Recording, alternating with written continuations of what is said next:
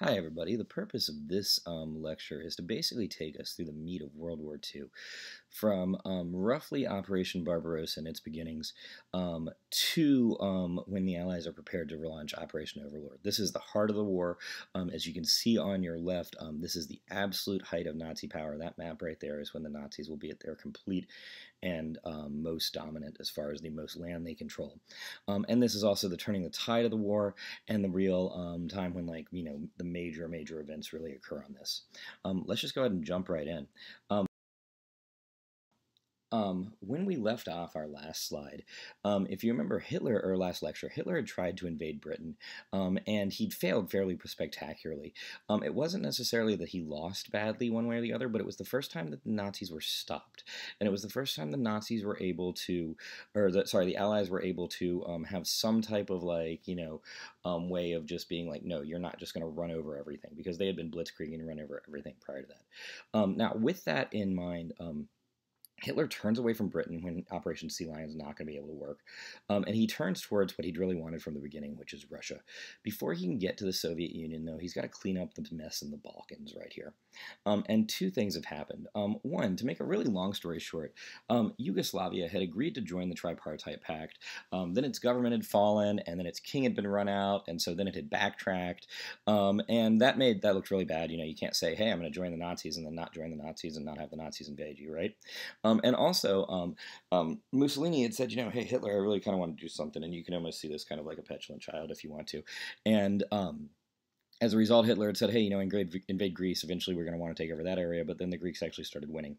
And so before he can get to Operation Barbarossa, Hitler needs to launch two attacks called Operation 25 and Operation Marita.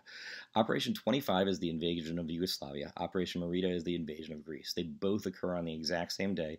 Yugoslavia falls within like 11 days, I think it is. Greece holds out for something like 24 or something along those lines. But Operation 25 is going to become really important to world history in the end, because that guy on the right there is a man by the name of Joseph Broz, also known as Marshal Tito, okay? And he's going to lead the partisan movement, and the partisan is going to be the anti-Nazi movement in Yugoslavia. And Yugoslavia is going to be massively divided, with a number of Croatians joining the Nazis in something called the Ustasa. But Braz's partisan movement, Tito's partisan movement, is going to be a thorn in the side of the Nazis. They're going to have to leave people in Yugoslavia trying to stop the partisans, trying to stop their continued guerrilla attacks. They could be fighting the war on the Western Front or the Eastern Front or something along those lines. And he's able to continue to do this, and it's partisan with a capital P, and actually how we get partisan with a little p is a derivative from this. By the end of the war, though, Tito's going to be really popular. He's going to become the communist dictator, but not necessarily Cold War communist, different style type of communist dictator, benevolent communist dictator, very much beloved of Yugoslavia at the end of the war. So he's going to be somebody that comes up for kind of the rest of this course or so throughout European politics and history. He's going to live all the way until 1980 or so. The decision to open up the Balkans in the end, though, really hurts the Axis, because it's given them yet another front that they now have to defend, which is what Hitler had really learned from World War I, and what he was trying not to have happen now is precisely what's going to happen now that you've stopped on the Western Front, opened up the Balkan Front, and are about to open another front up on the East with Operation Barbarossa. Which brings us to Operation Barbarossa. This, named after the legendary Holy Roman Empire King Frederick Barbarossa, or Redbeard, is going to be Hitler's invasion of the Soviet Union, and make no mistake about it, this is Hitler's great mistake right here. Okay, this is it. The generals told him not to do it. Everybody told Stalin it was coming. Stalin didn't listen. Everybody told Hitler not to do it. Hitler didn't listen. It's just a disaster all around. The goal is this. The goal is to do a couple things. One, seize the Ukrainian oil fields, okay? The Ukrainian wheat fields and farms and stuff like that. Remember, we talked about that being the breadbasket of Europe. Two, push towards the oil fields of Central Asia. The Nazis are starting to run out of things they need to literally fight the war. You can't run tanks if you don't have oil to make them run. And by the time you get to the southern part of the Soviet Union, down where Stalingrad is there, right, you can push towards Central Asia. And then three, will be the final implementation of General Plan Ost on the population at this time. The Nazis are going to launch this attack from Poland, and they're going to split into three groups, creatively named Army Group North, Army Group Center, and Army Group South. Of the guys that Gerhard Rundstedt is going to lead Army Group South down towards Stalingrad. Manstein is going to be part of the force that takes Leningrad, though eventually he's going to actually make his way all the way through down to Moscow and then eventually onto Stalingrad as well. Behind these guys come the Einsatzgruppen at all times, and this is going to be like the brutal undesirableness that is the undesirables, like the brutal killing of quote unquote undesirables that is the Eastern Holocaust. And as we talked about in the past in class, in the central part in the West, kind of from Poland and west over and stuff like that, Jews were rounded up and put into camps and systematically exterminated that way. In the East, they were basically taken out in the woods and shot. There are uncountable atrocities committed by the Einsatzgruppen as well as the Wehrmacht during this time that are still being discovered. I mean, literally just whole ravines, like the massacre at Baba Yar in outside of Ukraine, in Ukraine, where like 33,000 plus people were just killed in a ditch, and stuff like that. I mean, and just all sorts of unspeakable atrocities. I mean, things like we're going to need to test out gas, so we're going to pick up like random Jewish kids off the road in Minsk and throw them in the back of a gas van and see how long it takes to kill them, and gas-wise stuff like that. I mean, this is the real beginning of kind of the horrors of the East or so. Army Group North begins by liberating, and I say that in quotes because this is a big issue here, by liberating the Baltic states, Estonia, Latvia, and Lithuania. These states had been taken over by Stalin, and they'd been annexed right after the Molotov-Ribbentrop Pact, if you remember that. And now the Nazis are coming in, and they're being treated by the people in these states in Estonia, Latvia, and Lithuania as like conquering heroes. And it's only once they get in there that they're going to find out their true nature. Most famously in Vilnius, which was considered the Jerusalem of the North, a population of between 250 and 500,000 Jews is taken down to about 4,000 or so. So this area, this Bloodlands, is really going to get crapped on hardcore at this point, and like in the biggest thing, because this is where it's going to see first Hitler, then Stalin, then Hitler, then back and forth, and just unspeakable amounts of like death and destruction to these people and stuff along those lines. The areas in the Baltics and stuff like that, for example, are not going to be fully liberated. They don't consider this thing ending until 1991 or so, when they're liberated from the Soviet Union and the Cold War and stuff along those lines at the end of the Cold War. I mentioned on the previous slide that this would be the implementation of Generalplan Ost, and I want to just show you these numbers at some point, or now. As I said, I'd show you at some point. This is the summation, or the definition of something that Reinhard Heydrich had chaired. In the winter of 42, and by winter I mean like January of 42, like that time, okay, called the Wannsee Conference. And at the Wannsee Conference is where the Nazis discuss what they want to do about the final solution to the so-called Jewish question. By the way, the Jewish question is a line that had been used in European history and politics for nearly 1,000 years. That gives you an idea of why I said that the Nazis did this, and it's horrible, but this is also the culmination of 1,000 years of anti-Semitism. What do we do about the Jewish question, quote unquote? And that's what the Wannsee Conference is here about. And after a number of different things, it's chaired by Reinhard Heydrich. It's led by Adolf Eichmann. These are massive war criminals you probably have heard of before. Eichmann will, for example, be hanged in Israel after escaping on a rat line in the 60s after the war. It's chaired by them, and run by them, and here they decide that the answer to the Jewish question will be the final solution, which will be the elimination and systematic murder of a number of people in Eastern Europe. And yes, as I said, they had it down to literally a complete science right here. You can see on the left, like 80 to 85% of Poles, 50 to 60% of Russians would be eliminated with some sent to Siberia, 50% of Latvians, 85% of Lithuanians, 50% of Estonians, stuff along those lines. And so I wanted to give you an idea of kind of the horrors of the Eastern Holocaust. Unfortunately, because of COVID, we don't have time to go into it as much, but it was really unknown about, unwritten about until after the Cold War, because the Russians, when they were reconquering stuff, just covered it up. They didn't really document it like the Western Allies did. And only now are we really realizing the systematic atrocity of this. The thing you see on the right, by the way, is the entrance to the museum about this in Estonia, in Tallinn. And I just always thought it was fascinating because, you've got like kind of stuck between Hitler and Stalin right there, with the Russians on the left, or the Soviets on the left, and the Nazis on the right. And that's exactly the area that these, or the place these areas were in. Okay. After ripping through the Baltics, Army Group North is going to make its way into Leningrad. Okay, remember, this is the window on the west. This is the old Russian city, now Soviet city, that used to be the capital for 300 years. The communists had turned and moved the capital back to Moscow, but for years and years and years, St. Petersburg which they have renamed Leningrad, was the main like first city within the Soviet or within Russia. Okay, and so that's where this is. Leningrad, St. Petersburg, same thing.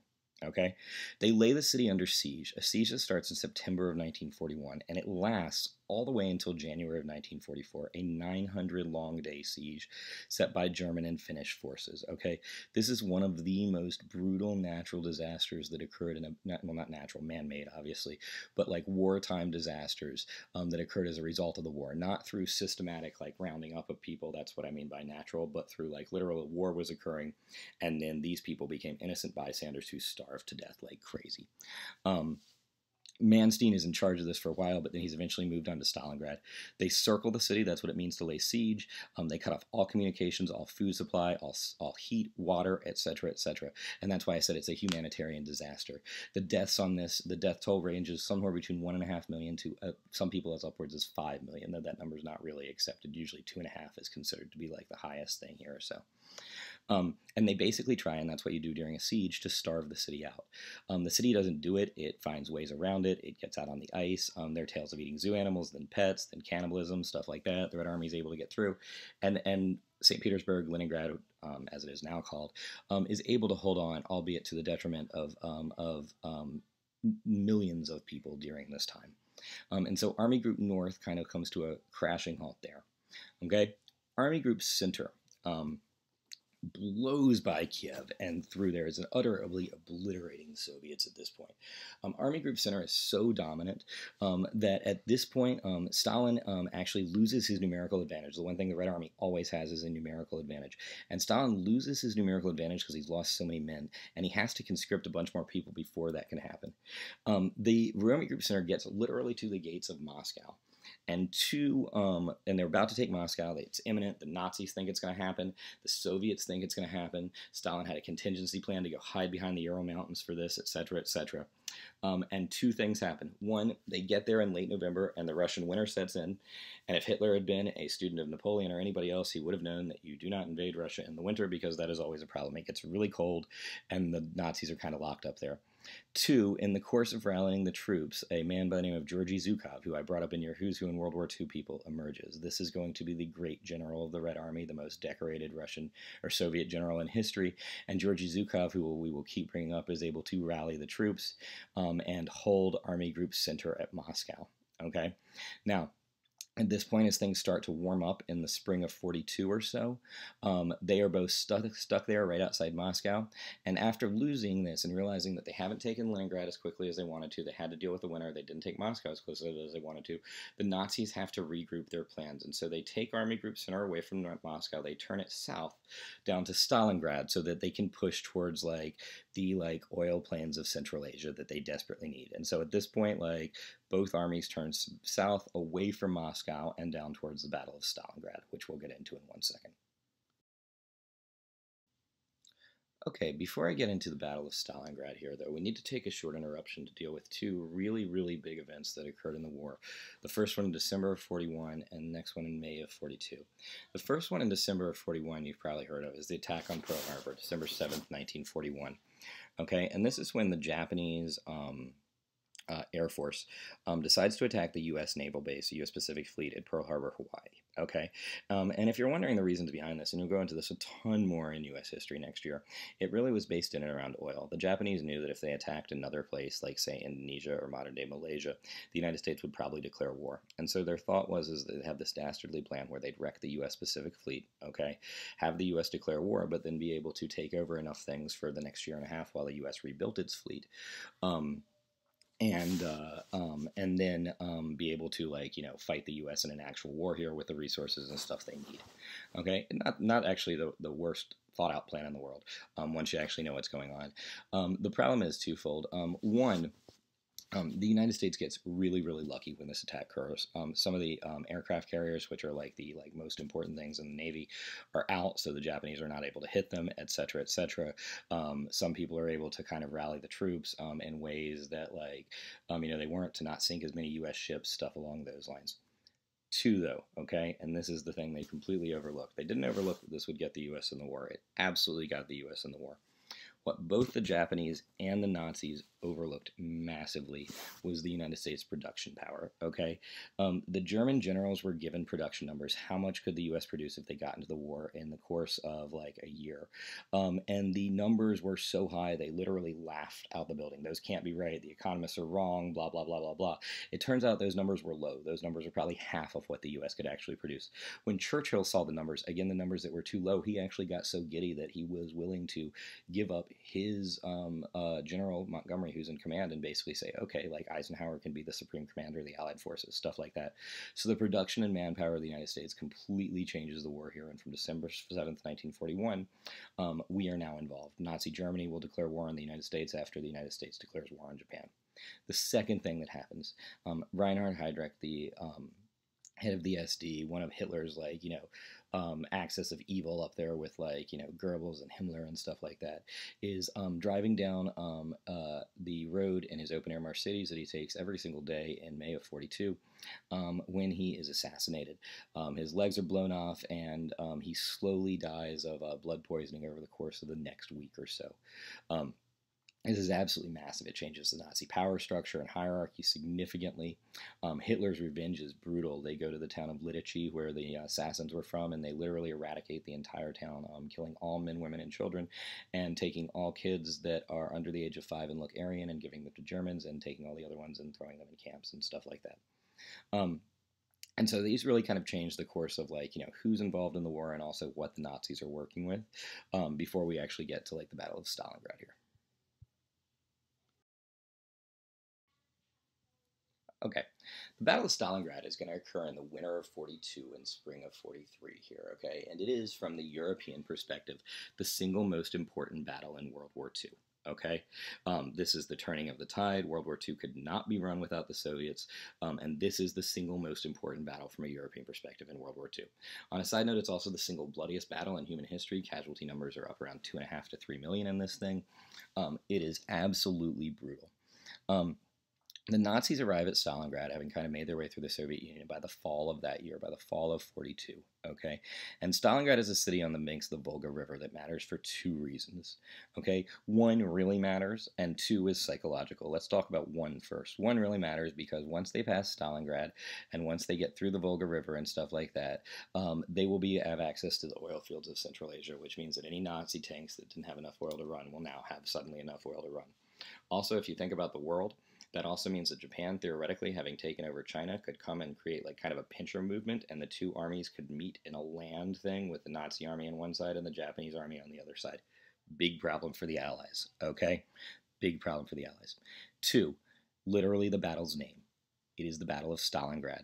Okay, much like after Leningrad was named after Lenin, Stalin thought, hey, I need to name a city after me and stuff like that. So he picked this one, he named it after himself, and it would be a massive psychological blow to lose the Battle of Stalingrad for the Soviet Union. And as a result, both armies decide that, like, this is where they are going to make a stand. Okay, battle starts in August and it rages to through February of 43. Both armies, for example, issue no surrender orders and fire on their own troops that try to come back.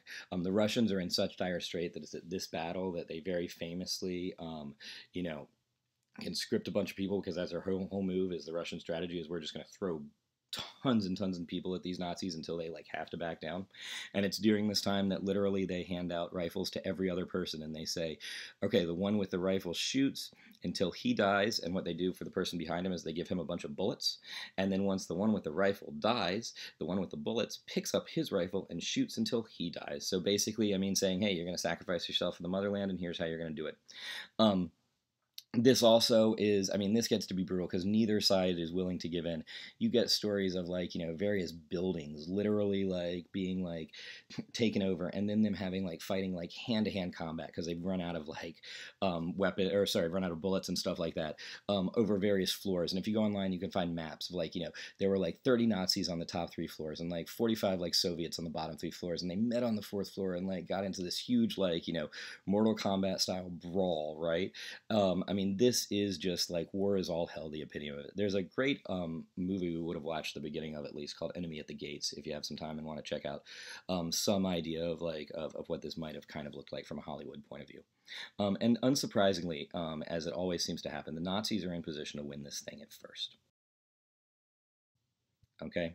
Um, in November of 1942, though, all that changes. Okay, and by the way, what you're looking at is something called the Motherland Calls. This is a huge statue outside what is now Volgograd. They no longer call it Stalingrad, to commemorate this victory here. I mean, you should look it up online, but it's something like, like 5, 6, 7 times the size of like the Statue of Liberty, something along those lines. As you look at it, maybe even more so than that. So what happens to change the tide is something that Georgy Zhukov goes out, he takes a look at the battle, and actually this is his brainchild and this is his genius. And it's something called Operation Uranus. Okay, now this is a deep penetrating two-prong maneuver that begins from the Soviet rear. Okay, and yes, I'm stopping there for a second for those of you that picked up on my joke here. This is much like, us talking about like the use of like the law of spikelets and the hoe and stuff like that. But it was Operation Uranus, and it was, not jokingly, begun from the back lines, a deep penetrating maneuver meant to target the Romanian and Hungarian forces that were protecting the Nazi flanks. What there's is, for those of you that don't fully understand that, what you're looking at is they want to hit the sides of the line like crazy so that they can encircle the Nazis and make them collapse. And it works. It works like crazy, and the 6th Nazi army gets completely encircled. Hitler issues a no surrender order and says, nope, you can't surrender no matter what. As a matter of fact, he's got a General Frederick Paulus in there who actually promotes to Field Marshal just so he won't surrender, because no Field Marshal, no Prussian Field Marshal ever surrendered his army in the field. But it becomes so hopeless that actually Manstein actually in the field overrules Hitler. Subtly, without him knowing that, and allows people to go ahead and surrender. Manstein's kind of taking control down at this point. And so in the end, the Nazis end up surrendering like 22 generals or so. Along with tons of weapons and stuff like this. The 3 pockets finally collapse and they all surrender. It is a massive blow to the German psyche. And after this point, most generals, and by most generals I mean people like Rommel, Rundstedt, Manstein, Paulus, stuff like that, as well as most reasonable, and I guess there's no such thing as a reasonable Nazi, but when I say reasonable, I mean not completely and totally like blindsided by like the idiocy of this war. So I'm talking about people like Albert Speer, stuff like that, okay? Most of those guys will privately admit that this war cannot be won. And anybody who's followed the war knows that this war cannot be won, okay? The Nazis, sadly, knowing that, begin like this really absurd policy of like total war, where they've been doing total war where they launched everything, but Goebbels gives a famous speech of January of 43 where he talks about it. And they say that, everybody as young as 16, as old as 60, everybody's got to fight to defend the German homeland, et cetera, and it ends up really in the sad deaths of tons and tons of people by the time we get to the Battle of Berlin that did not need to die. Meanwhile, Zhukov and the Red Army begin their kind of slow and steady march east. So now Hitler has had his front collapse on one side and is kind of slowly coming into the next one. Okay, meanwhile, the United States has entered the war. And the United States had really wanted to attack France first. France was a natural ally. They thought that France would allow the Nazis to be a psychological blow on a number of reasons and stuff like that. And actually, Churchill is the one that talks us out of this. Okay, Churchill actually compares the Axis to a turtle, if this makes sense. And he says, I'm not joking, that France is like the shell in Fortress Europe and stuff like that, but the soft underbelly, the part you could flip over and eat pretty easily, is Italy. So why don't we attack from the bottom first? Okay, and you'll see this on a map in a second in case you're not getting your idea here. But to do this, what the Allies need to do is they need to take control of what is now French, so that's Axis North Africa, okay, because the French has been conquered by that. That is led by a tank aficionado, Erwin Rommel, who's sitting there on kind of the center. And he's being chased around the desert by British General Bernard Montgomery, the guy on the far right over there here.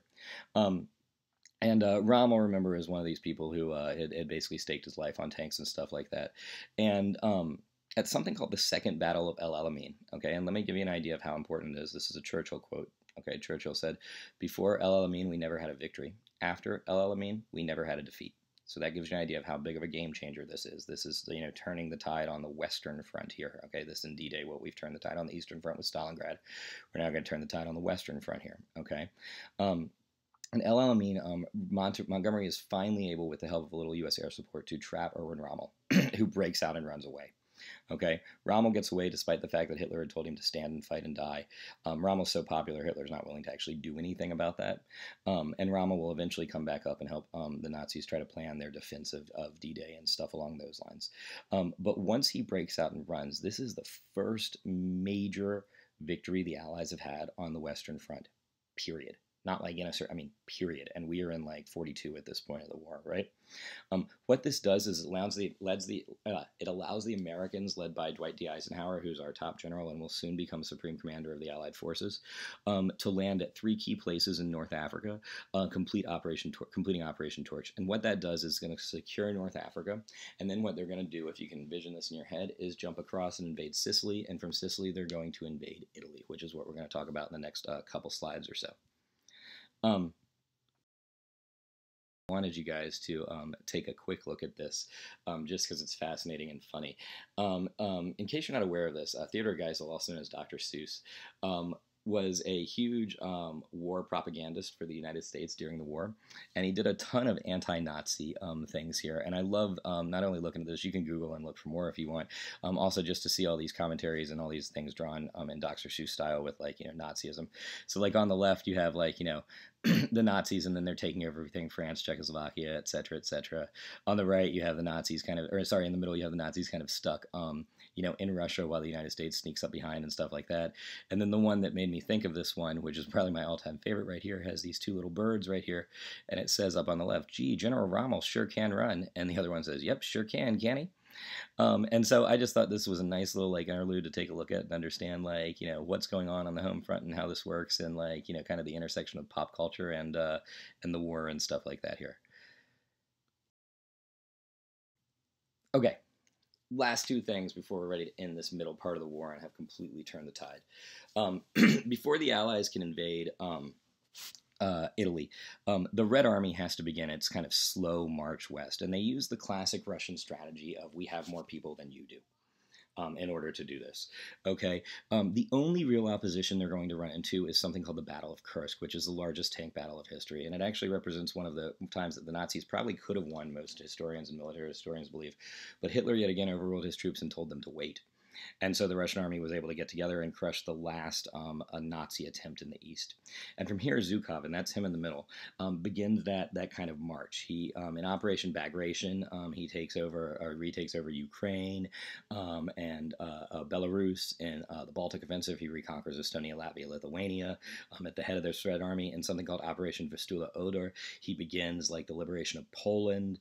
Auschwitz, for example, is liberated in January of 45 by Zhukov and the Red Army. And all this leads to something that becomes known as the race to Berlin, where both the Eastern Allies and the Western Allies are both trying to get to Berlin to see who can conquer it first. Spoiler alert, but the Red Army is going to win, and the fact that the Red Army takes over and liberates large parts of Eastern Europe, they're going to leave that army there for an extended period of time, and this is what's going to directly lead to the Cold War, to communism rising in those countries and stuff along those lines. So the fact that this happens in the way that it does, it's not super controversial, and it's, like, militarily sound, but it forever changes history kind of after World War II. So the race to Berlin has actually begun. Now, in that race, the last thing we're going to talk about here, the Allies have successfully opened up that Mediterranean front again, the one that, like, by including, like, the Balkans and stuff like that, Hitler had that many more people involved here. And what they've done is they've landed, if you look at the bottom left, in Tunisia and North Africa, okay, and then they're going to invade on again, we're on the left, the little boot part, the island part of Italy. They're going to invade Sicily there, and then they're going to jump over the mainland, and then they're going to kind of run up Italy like that. And all this is going to be led by the dude in the middle, a very acerbic and controversial, yet very popular general by the name of George Patton. Patton eventually had to be relieved of his command because there was a soldier who had PTSD, and he went into the hospital and called him a big wimp and slapped him a few times, and that actually even was controversial in 1944, 43, or whenever it happened or so. And what they're going to do is they're going to slowly, almost, you can think of it like a layer cake, like retake Italy, which is very narrow, kind of layer by layer. Italy's mountains and the fact that Patton is obsessed with tanks make this a little bit slower. But eventually they are absolutely crushing the Italians. And what happens is Mussolini runs, and he basically runs to Hitler. And Hitler understands that he can't have his closest ally fall and stuff like that. So he sends Germans into Italy to neutralize this, like, allied, like, overrun of Italy that's currently going on right now. And they do. They're able to push them back down, and actually the Allies have to fight the Germans all the way until April / early May of 45 before Italy's actually going to fall or so here. But the other thing this does is it opens up yet more people and another front that, like, Hitler has to defend. I mean, and if you think about this, like, you've got people on the east he's defending. He's also got all sorts of people in these camps defending and trying to commit mass murder that he could be using to like fight the war. Now he's got all these people, and by that I mean all the guards in the camps. Okay, he's got all these people now in Italy that he could be using to try to slow the Russian offensive or stop things and stuff like that. And so it's just opening up another front, and the Nazis are slowly being caught and like surrounded by all sides. Um, After leaving the first time, um, and then coming back, Benito Mussolini comes back with the German army. The second time after the German army's been overrun and it's clear they're going to lose, Mussolini is finally caught by a bunch of Italian communists. They're told by Patton to wait so he can have a trial. And supposedly it's an accident, it's a translation issue, etc., etc. You can believe what you want. It's suspect all around. But they decide that they're going to give Mussolini a quote-unquote trial right there along with his mistress, and they actually shoot Benito Mussolini after the trial execution, and then they hang him upside down from a gas station along with a bunch of compatriots. This is what you're looking at right there, and Italians walk by and throw rotten tomatoes at his body and stuff like that for a few days before they take it down, and that is the end of Benito Mussolini. And so at this point, like, the Allies are coming all around Hitler. Everything but France has fronts on it to be opened up and liberated. The war has definitely changed the tide, and we will wrap it up next week when we talk about like D-Day to the end.